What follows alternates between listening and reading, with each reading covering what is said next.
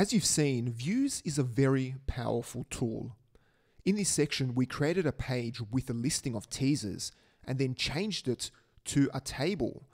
And we did all of this through the Views interface. Then we created a block which displays the most recent article. And this was all done without writing any custom code. A lot of third-party modules will integrate directly with Views. It has a big ecosystem. Take, for example, the Juicebox module. It integrates Juicebox, which is a JavaScript library for displaying responsive image galleries, with Drupal.